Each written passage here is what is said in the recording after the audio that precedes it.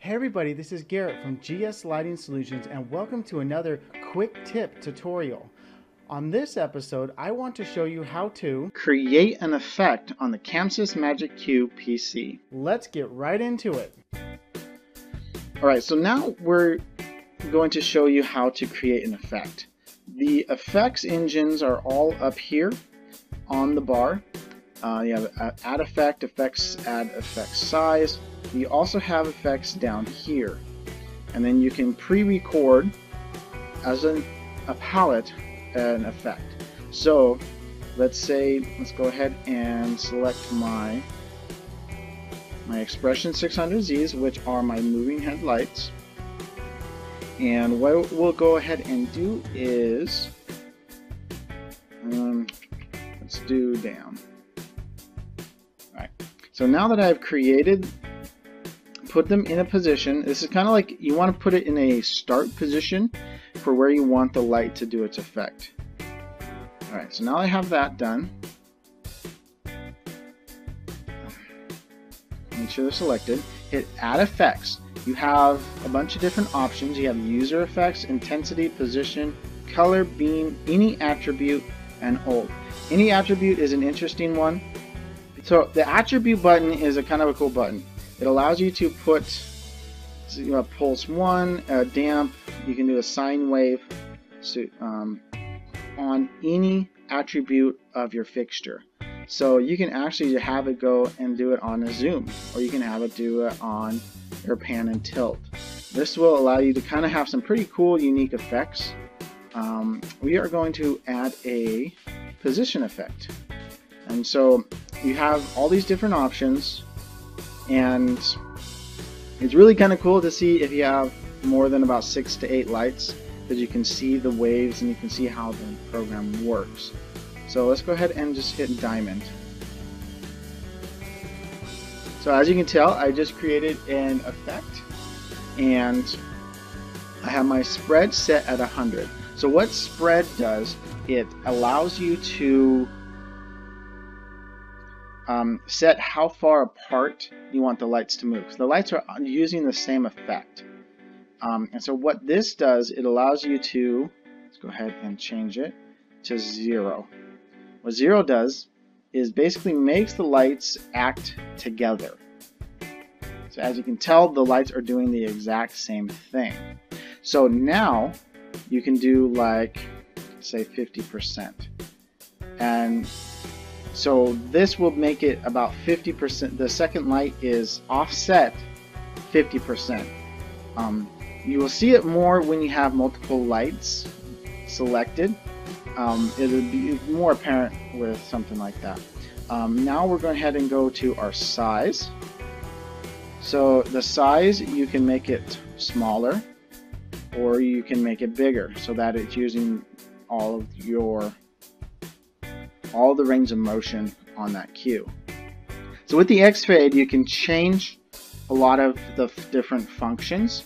So you can add it all together at 100%, so it's a fluid motion, or you can set it to be kind of paused at each point on the effect. And the last one I want to show you is my speed. Speed allows you to change how fast you want it to go or how slow. So let's change it to a really fast one, 0.75. As you can see, the lights are sped up. And then you can also change it to something really, really slow. It's a little too slow. Let's do 22 seconds. So you can change the cool thing about an effects engine is you can put any effect and change the mood of the effect just by changing the attribute, the speed, the X fade, the size, the direction. So you can change the directions to backwards, odd, even. So you can invert it. Let's do it backwards at 1 second. Change it forwards. So you have tons of options on what you can work with. This also applies. Go ahead and select both groups here, and I'm going to bring everything up. Now the interesting thing, I'll go ahead and show you how to do a color effect, is you kind of want to make sure all your, almost like red, just kind of max them all out. I don't need the white as much. But now we're going to go ahead and we'll add an effect and we'll add a color.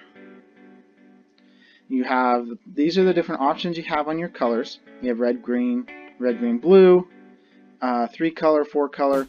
I like to use these ones because you can customize the colors that you want. So I'll do a 3 color, start out with my mint, blue, and red. So as you can tell, I have all my lights are now changing color, and you have all the different options as well. You have your X fade, you have your speed, you have your direction, you have your spread. So if you do it like this, you can have it all together. 50%, we'll change 10%, we're just a little bit off, and then let's change this down to like 20. So then everything will be up here.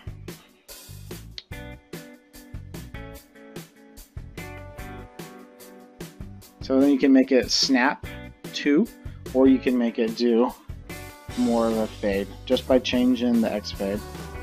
That's really, really simple.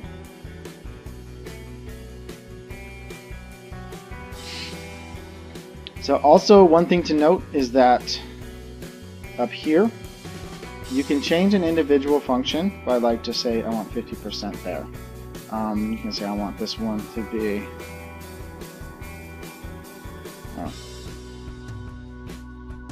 so then, but then up here, up on the top row of that effect, it will change everything in that file. So I'll change that back to full.